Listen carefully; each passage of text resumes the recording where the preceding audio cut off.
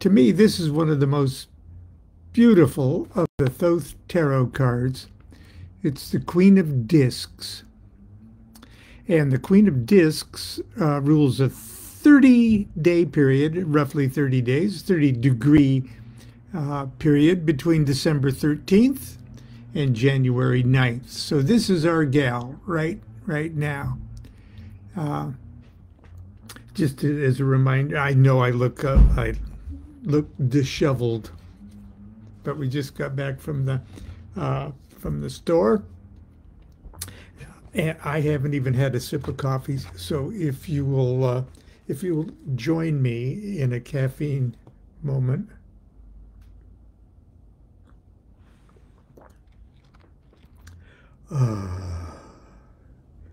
Je m'appelle le chocolat chevalier.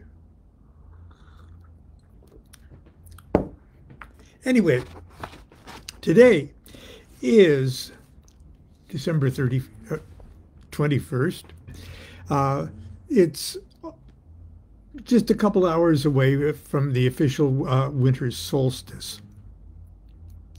And that is when the sun will be passing out of Sagittarius, or the art card, and passing into Capricorn, the devil. Now that's the Thoth Tarot I'm holding up. Here's our Queen of Discs from the Tarot Ceremonial Magic. And in order to get in touch with her, we've got a little collateral information. She's the second N in Nanta on the Tablet of Union, Enochian Magic. She's the water off the Earth Tablet. And there is her hierarchy of specific spirits of earth and water. And there is the Hindu Tattva symbol, which is the yellow square of earth and the silver crescent of the moon. And of course, there's the dates and everything. And I know she's not as pretty as Thoth deck.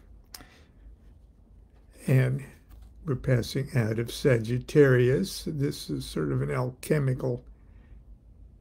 Now, alchemy folks know that this represents a stage in an alchemical operation.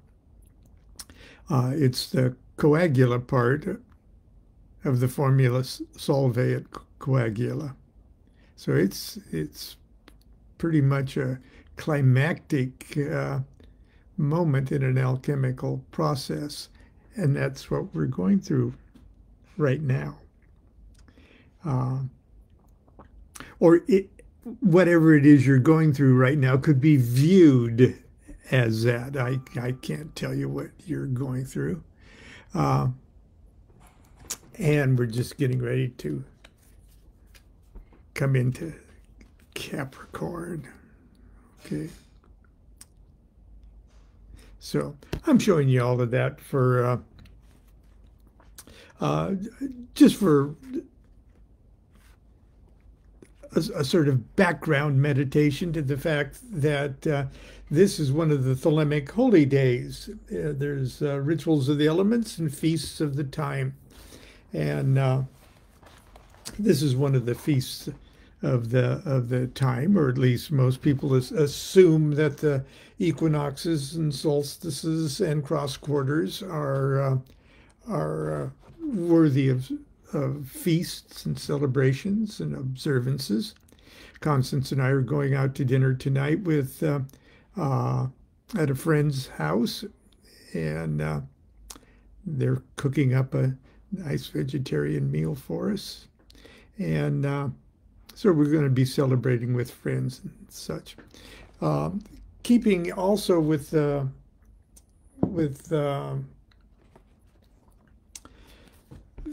fact that we're coming up on the end, really the end of a year, and usually we think of January and such as the beginning of a new solar year and stuff. But we're coming up on the end of 2023, and it's I don't know about you, but it's been very weird, difficult, frightening, monstrous, catastrophic. You name it, you can't really turn on anybody's news and get cheered up too much. There are three small cards, the 2s through 9s of each suit represent 10-degree periods of the zodiac. So there are three small cards that live inside that Queen of Discs. Okay, and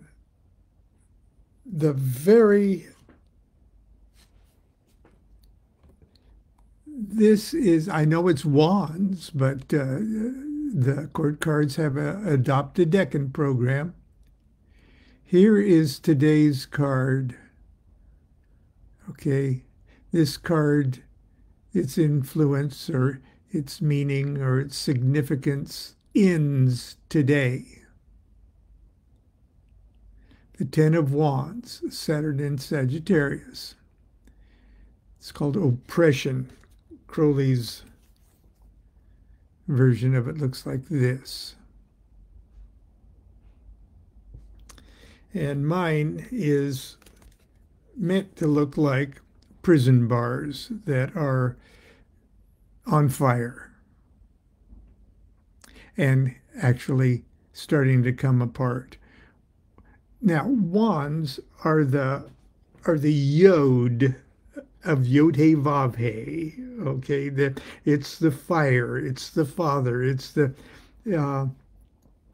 highest tree of life of four trees of life. Okay, it's the creative deity. Okay, so you would think, oh, all the wands are really cool. There's a 2 of Wands dominion and a 3 of Wands, virtue, and wands would all seem like the cat's meow. Okay, but the 10 of Wands is all the way down at the bottom of the tree of life, and the wand and the yod of Yod-Heh-Vav-Heh is so singular, is so self-evident that it almost can't think of a world other than its own wand world. And by the time its influence comes down that lightning flash on the tree of life and hits number 10, number 10 can't stand the thought of losing itself. I can't lose my wandness. I can't lose my yodness. I can't imagine a universe. I can't imagine a lower frequency of consciousness. I got to hold on to it with my claw grip thing. That is our 10 of Wands, and that is today. Tomorrow, if the 10 of Wands can just release its grip on its self-centered self, we begin harmonious change. It's the next card in the deck. We go into 0-degree Capricorn. Okay, and that's why we have, that's why we go, next card goes into the devil. But back to our story of coming down the tree of life. If we ignore for the moment the yearly story that's being told about going from Sagittarius into Capricorn, and just go back to that idea of the Ten of Wands not wanting to give up what it thinks is the totality of everything. The next card in the series, not the next card in the yearly series, but the next card in the series would be the Ace of Cups. Okay, just look at it this way. Here's the world of wands. There's 10 wands. Ace of Wands up there, okay? And the 10 of Wands down there. The next suit, the Hay in Yod He Vav He, the first Hay in Yod He Vav He, is the suit of cups or water or the mother. But the 10 can't picture that. The 10 in its self-centeredness can't imagine that if it would just let go, it would drip down into a second tree of life, of cups, of water. And the Ace of Cups, if the Ten of Wands could just let go for a second, it would drip and fill the Holy Grail itself as the Ace of Cups. And then we go into the... That's my little demonstration, okay, of that. Okay, we would drip into the Ace of Cups. But back on our yearly tale, this is what we're going into. So if you feel, you know, you always, on New Year's Eve, out with the old, in with the new. Yeah, today's really the day that happens. Today, you can actually manifest some harmonious change. Okay, but you've got to get through this. Okay, so start a, you gotta, and all you have, yeah, I guess you just have to wait it out, but you have to get in touch with what is happening from the shift from this to this, and sort of get ready for it. Because this is a very happy card, and usually you're happy to see it. And this card will take us right up to New Year's Eve, or New Year's Eve. And the cup and the card that follows that means you have to then start to get to work on it. Okay, I'm going to read what Crowley has to say about the Queen of Discs. Let's get her out here again. Now, if you're Enochian people, if you come from the planet Enochia, you could actually ceremonially get yourself geared up with the 5th and 14th Enochian call to sort of get you buzzing to vibrate with the universe of the Queen of Discs. But we're not going to do that this morning. I'm just going to read what Crowley says in the Book of Thoth about this lady right here. I just love her dress. I just want to sort of rub my hands. Oh, well, anyway. Queen of Discs represents the watery part of Earth. The function of that element as mother. She rules from the 21st degree of Sagittarius to the 20th degree of Capricorn. She represents passivity, usually in its highest aspect. The Queen of Discs is thrown upon the life of vegetation. She contemplates the background where a calm river winds through a sandy desert to bring it fertility. Oases are beginning to shew themselves amid the wastes. See the oasis is springing up there. Before her stands a goat upon a sphere. There is here a reference to the dogma of the great work, that the dogma of the great work is fertility. Her armor is composed of small scales or coins. And her helmet is adorned with the great spiral horns of a markhor. That's an M-A-R-K-H-O-R. In her right hand, she bears a scepter surmounted by a cube, within which is a three-dimensional hexagon. Hexagram. Now, I hope you can see that better than I can, but... And in her left arm is curved her proper disc, a sphere of loops and circles interlaced.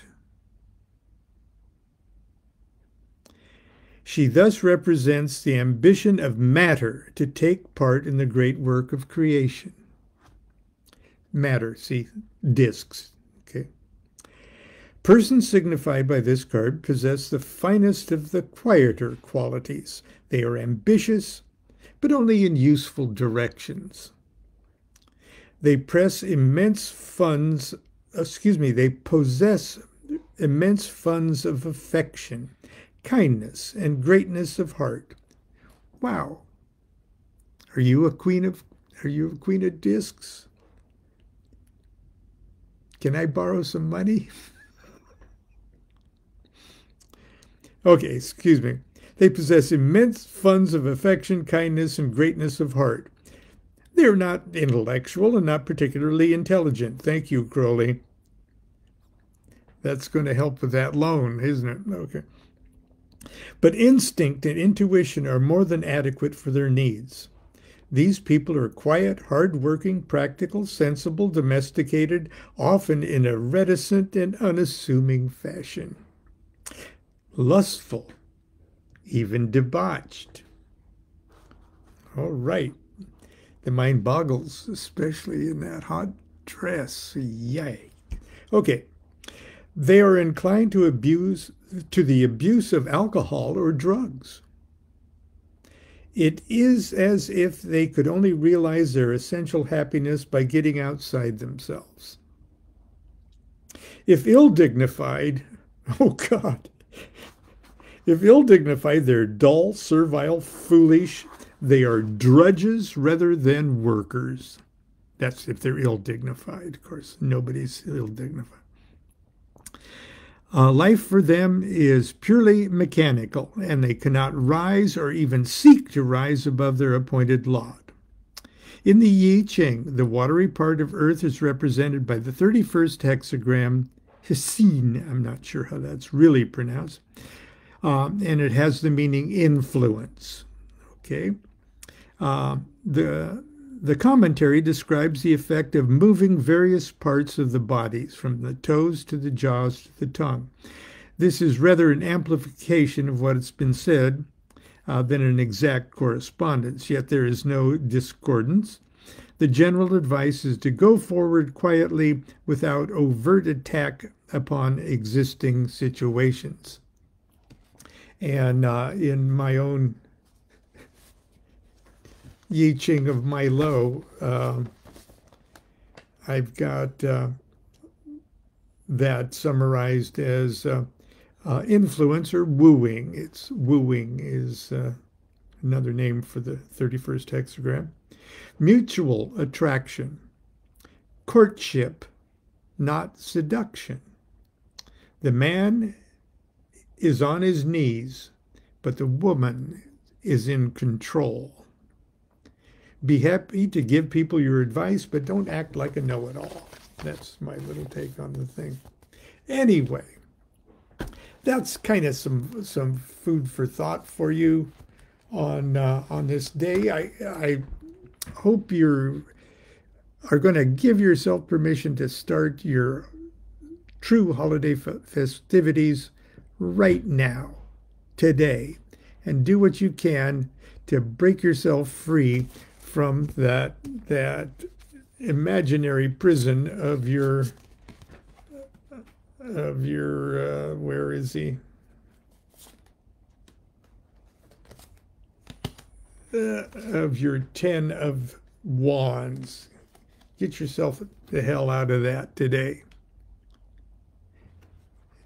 And start early on this harmonious change, which will start tomorrow. Let's see how we all feel in the morning. Until then, continue to be good to yourself, be good to each other. Do what thou wilt shall be the whole of the law. Love is the law, love under will.